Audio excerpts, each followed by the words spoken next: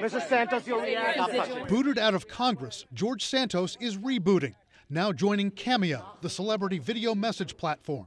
Don't let the haters get to you. Engaging in everything from birthday to holiday greetings and pep talks on Cameo, the platform's co-founder says Santos raised his price on Cameo on Monday from $75 to $200 due to the demand.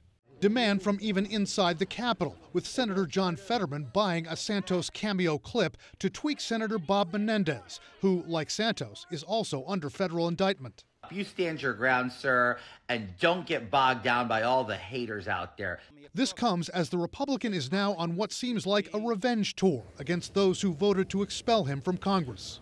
That is going to be the undoing of a lot of members of this body, because this will haunt them in the future. Santos has already gone after 4 House members on X, threatening to file ethics complaints.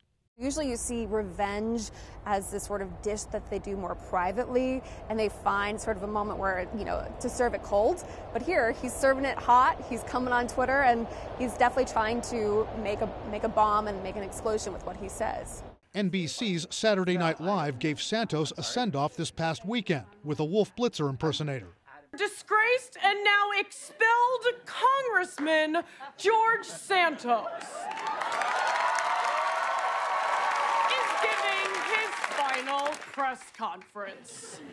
Okay, enough! But Santos is hinting he'll dictate his own career in the public eye, now that he's cut off from his $174,000 a year House salary and benefits. I'll definitely be writing a book.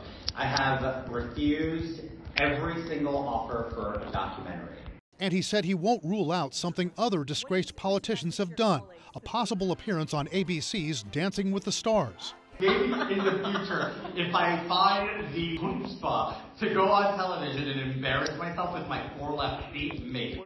But Santos also has to contend with a federal trial next year on 23 charges, ranging from identity theft to wire fraud to using donor money for Botox. He's pleaded not guilty. As for how that could affect his media career, the things that used to get you pushed out and make you disappear from politics and maybe the public eye is now maybe raising your elevation a lot higher, especially since he refused to sort of back away from it in sort of a Trump-like approach. Another point of intrigue regarding George Santos is the race for his now vacant House seat. A special election has to be held within about 3 months. If his seat flips to a Democrat, which is a decent possibility, then the Republican majority in the House will be even slimmer. Brian Todd, CNN, Washington.